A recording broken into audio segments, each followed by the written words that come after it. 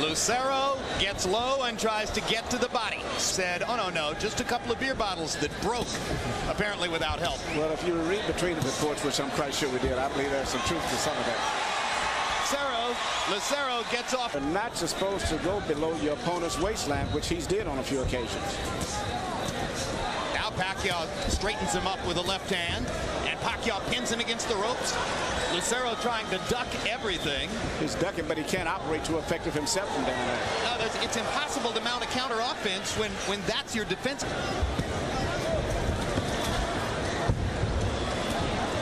Pacquiao managing to do most of the damage here in an odd and awkward first round. And he's trying to time him about and weave and trying to shoot his left uppercut now as he sees him going down. Lucero increasingly defensive, hasn't thrown that many punches in the second half of the round. As we go to the corners, they're that effective though.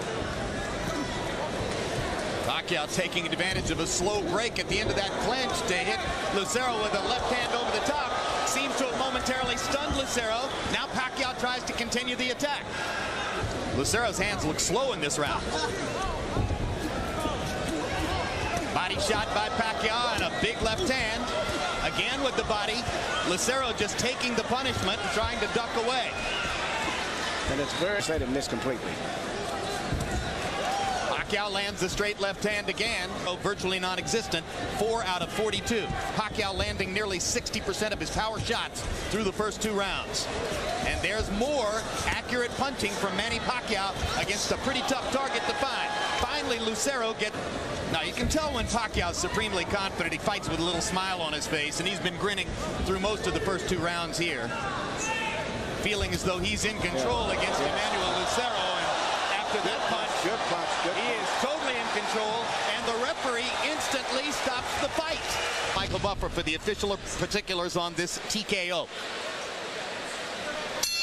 Ladies and gentlemen, referee Jose Cobian has to call a halt to the bout. The official time, 48 seconds of round number 3. The winner by TKO victory and still the IBF Junior Featherweight Champion of the world, Manny